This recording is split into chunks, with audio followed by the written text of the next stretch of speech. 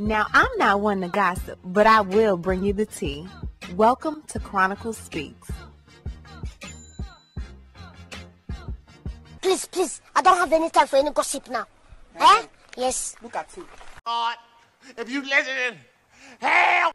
We have a new installment of As the Ex-Mogul Turns. So your boy Diddy seems to be one step closer to the possibility of an upcoming release. The abeyance that his team filed requesting the appellate court place his appeal on hold while he seeks to file a new bail request with a new bail package in district court with new Judge Aaron Submaranian has been approved. So we are going to break down exactly what that means. We're also going to talk about the freak-off videos obtained by the New York Post showing Diddy and others engaging in sexual acts that sometimes involved women who were coerced and threatened to perform hours-long sex acts, sometimes after Diddy had just rubbed elbows with some of the hottest names in the industry.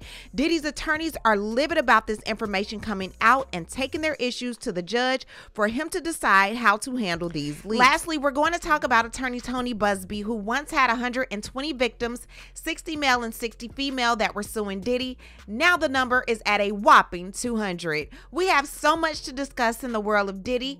We're going to get into that and so much more, but before we do, please be sure to subscribe to this channel and hit this bell for notifications so you don't miss out on any news regarding this story and so much more. Now let's get back into it. So Diddy's money is screaming, if there's a will, there's a way. His attorneys are honestly working around the clock to ensure their client's release, and it seems like they are one step closer to the possibility of making that happen. So we all know that Diddy has had 2 bail denials thus far. That's when he enlisted the help of attorney Alexandra Shapiro, who filed an appeal stating where the court erred in considering the release of Diddy. Well, a 3-judge panel was set to rule on this appeal on November 4th, which happens to be Diddy's birthday. However, Diddy's team now has something new up their sleeves. They state that because of new information they have, they would like to place this appeal in abeyance, basically on hold, and request another bail with a new bail package in district court that will be viewed in front of new Judge Aaron Submaranian. And just like the 2 judges before him, Judge Tarnofsky and Judge Carter, now Judge Subramanian will have the opportunity to either approve or deny Diddy's new bail package. Now, with the abeyance of the appeal that's currently in appellate court, it's sitting on hold until the district court decides whether or not to approve or deny this bail package. If he decides to deny it, Diddy can still go back to appellate court and have that 3-judge panel review the appeal that's currently there. So we'll have to see how all of this plays out in court, and you know I'll be there to update you on all of it.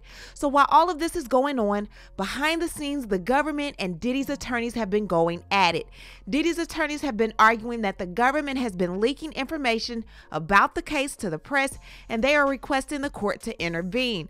First, the judge was like, look, y'all try to figure it out yourselves, and if not, I'll intervene and see what we can do. So neither sides could agree on the wording of the order, so both sides submitted their own proposals to the judge. The judge decided not to accept either proposal completely. Instead, he issued an order emphasizing the existing rules that both sides must follow about keeping information confidential. The order aims to prevent any leaks that could affect the fairness of the trial. The judge made it clear that there is no evidence of any wrongdoing thus far. So with Diddy's team thinking that the government side has released all of this information to the press, therefore hurting Diddy's case, the judge is not in agreement of that. Then after the dust settles with all of that, then here comes the New York Post with an article saying Sean Diddy Combs' mixed star-studded bashes with raucous freak-off sex parties after VMAs and Super Bowl video revealed. So the New York Times says Sean Diddy Combs' freak-offs often coincided with some of the biggest star-studded parties at the height of his fame,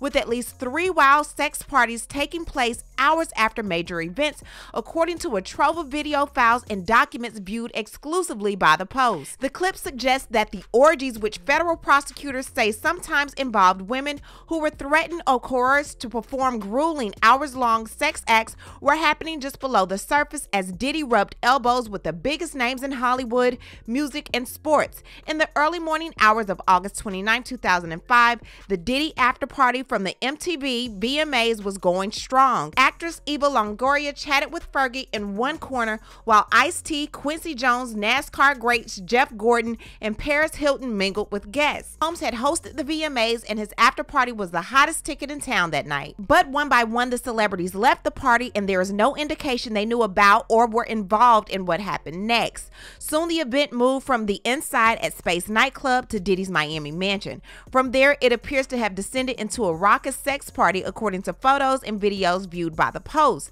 By then, all the stars appeared to have gone except one, Diddy. They were replaced by a cast of fit young men and women, all in various states of undress, as two white men took turns having sex with a very young black woman who clearly had white powder under her nose. Diddy could be seen in the background wearing a t-shirt with the words "God is the greatest" written in black, the same t-shirt he was photographed wearing at the VMAs after party. In another clip from the night, a couple had loud sex on the table as a group of well-dressed people stood around. Videos reviewed by the Post are part of the same archive that includes footage that appears to show Diddy having sex with a much younger male A-list star. That video has been shopped around for sale to news outlets by more than one purported seller. In the Trouble files, some of the videos are undated, or the dates are clearly incorrect, but other files have dates that are consistent with verified details of events, locations, and clothing that Diddy and others were wearing. However, many of the videos have dates that can be corroborated with star-studded events, including the 2004 and 2005 VMAs in Miami and the 2005 Super Bowl in Jacksonville. After each of these events, Diddy appears to have thrown a wild orgy. The alleged behavior is consistent with a similar allegation in a lawsuit filed earlier this week, in which a woman alleges Diddy and a female celebrity R''d her when she was just 13 following the 2000 VMAs at Radio City Music Hall in New York.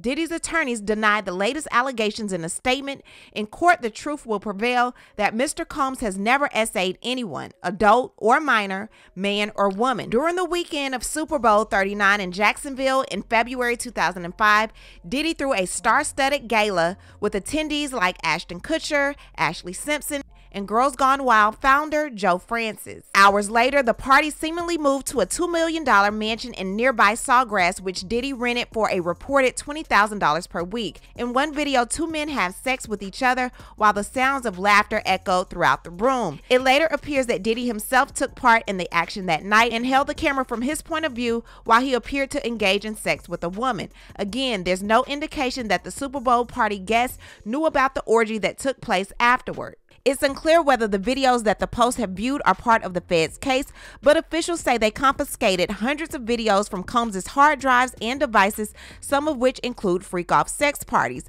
These are consistent with the videos we have, a federal law enforcement source who is involved in the investigation said after hearing descriptions of the scenes in the video that the Post viewed. Just about everything you can imagine was happening at his parties. Now our job is to determine whether this was consensual for everyone involved, if anyone has been trafficked, and what laws have been broken. In the videos viewed by the Post, the identities of most of the participants are unknown, but the feds believe that at least some of the victims in the videos they obtained were coerced to perform. Combs threatened his victims, the feds said after his arrest, including by threatening to expose the embarrassing and sensitive recordings he made of freak-offs if the women did not comply with his demands. Diddy has been charged with racketeering, conspiracy, sex trafficking, and transportation to engage in prostitution. In addition to the charges, he faces a myriad of civil suits from his alleged victims. He has pled not guilty and consistently denied wrongdoing in both the criminal cases and the civil suits. So yesterday, Diddy's attorney Mark Ignifilo was like, look, I've had about enough. The fact that the government can speak to the New York Post and say, you know what, your tapes are consistent with what we have, and Diddy has some wild sex parties, and just about everything you can imagine happened at Diddy's party, and this is some sick shit. Diddy's attorney is like, look, y'all are not supposed to be communicating back and forth with the press, especially about information that is not available to the public. Agnifilo goes on to state that this latest article underscores the need for the court's order to be appropriately expansive and to cover any and all agents in a position to have access to videos, evidence, case information, or be familiar with the investigation either directly or indirectly. The government's proposed order would allow this clear misconduct to go unabated and would protect federal agents involved in their investigation from the ramifications of intentionally violating a defendant's right to a fair trial free from false, damaging, and intentional statements made to the press. That this conduct is continuing demonstrates disregard for the clear concern this court has shown for this fundamental issue. In the larger context of the unrelated leaks and false statements made by agents over the last 7 months, today's article shows DHS has formed an illicit partnership with different press outlets, which the agency has used and will use to ruin this man's ability to get a fair trial. The need for an immediate gag order is clear. The court should enter Mr. Combs' proposed order, or the prejudicial leaks will only continue. So Agnifilo feels like Diddy's reputation is being tainted before he's able to prove his innocence. He also feels like the government has an unfair advantage being able to link up with certain media outlets to be able to give their own opinions without being able to prove facts first in court. So let's get to attorney Tpny Buzbee. Tpny Buzbee released 7 lawsuits last week, in which we went over 6 of them. I thought I was able to save all of them, and one I forgot to save. I went back to try to go look at it, and he took it down. The reason why he took it down, he had to enter in the information requesting that the John Doe be able to go under the pseudonym John Doe and not include his real name. I went back today and it's there, but what he added in this time is now he has 200 victims that are coming forward and no longer 120, so he's added 80 to the list. So first, let me get into the restraining order that the security guard who had his wife walk in when Diddy was fondling his man parts, and she had to break it up because the man was inebriated, gone off of whatever Diddy had given him. This restraining order speaks of the now 200 people that Buzbee represents. Take a listen to this. I, Anthony G. Buzbee, hereby declares as follows. I am the owner of the Buzbee Law Firm and counsel for John Doe. I make the declarations in support of plaintiff's motion to proceed anonymously. If required by the court, I will disclose plaintiff's name to counsel for defense. However, I would respect a hearing prior to any such order. Plaintiff is by no means the only victim of Mr. Combs to fear violence and retribution for coming forward. My firm currently represents over 200 clients with claims against Mr. Combs. So at one point it was at 120, now it's over 200. So it could be 203, it could be 295. We have no idea, but these lawsuits are going to continue to come. So let's go ahead and get into the 17-year-old John Doe's complaint. In 2022, John Doe, a then 17-year-old aspiring artist, hoped to break into the music industry. A separate individual with ties to Combs and his music and business enterprises recruited Doe to attend a party at a penthouse at a Manhattan hotel. The recruiter promised the event would be filled with artists and industry celebrities and professionals, providing an opportunity for plaintiff to promote himself. The recruiter assured Doe that he would have the chance to connect with influential industry leaders who could pave the way for his advancement. Doe, eager for the opportunity, saw the party as a chance to network, create connections, and advance his career as an artist. When Doe arrived at the penthouse, he immediately noticed Combs among other well-known musicians and industry persons. Combs greeted Doe and offered him a drink. Trusting the gesture, Doe accepted. They made small talk regarding the industry, and Combs assured Doe that he could make him a star. Shortly after, Doe began feeling strange. He felt dizzy, weak, and confused, far beyond what he would expect from having consumed a single drink. It became clear that something was wrong. He realized later he had been drugged. A photograph of an actual exemplary container used by Combs and/or his agents or employees to insert GHB into alcoholic drinks is seen below. Realizing something was wrong, Doe staggered towards another room of the penthouse, searching for the restroom, but found himself somewhere else. Once in the new room, he witnessed multiple people engaging in group sex, including Combs and another artist he recognized. After Doe entered the room, Combs approached him, grabbed him, and led him to the bed, forcing him to lie down on the bed against his will. Combs moved directly next to Doe on the bed while others laid next to them, engaging in sexual activities, including oral sex and sexual penetration. Combs grabbed Doe's Johnson and genitals with his hands. Combs manipulated Doe's genitals for an extended period of time, trying to get him aroused. Doe was not aroused, but was instead scared and disgusted. Doe told Combs that the reason he could not get aroused is because he had to use use the restroom. Combs permitted him to get up off the bed, as Combs then turned back to the others in the bed and rejoined the group's sexual activities.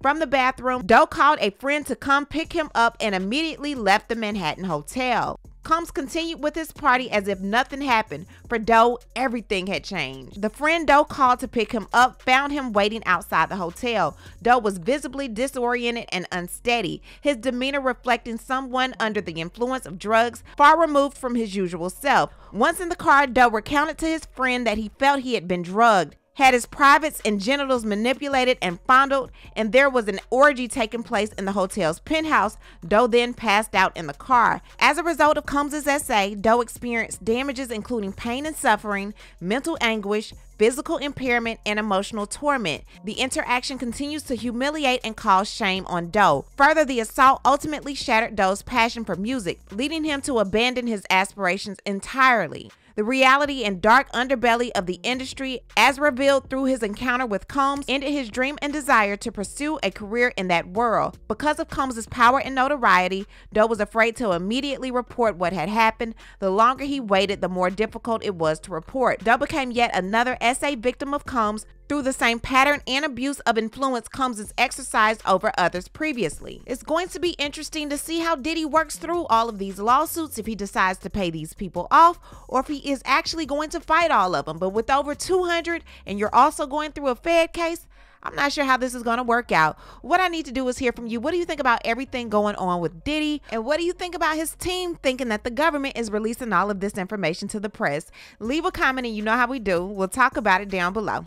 Talk to you guys later. Bye. Once again, thanks for watching. Before you go, don't forget to subscribe to this channel, hit the like button, and hit that bell so you don't miss out on any of my new episodes.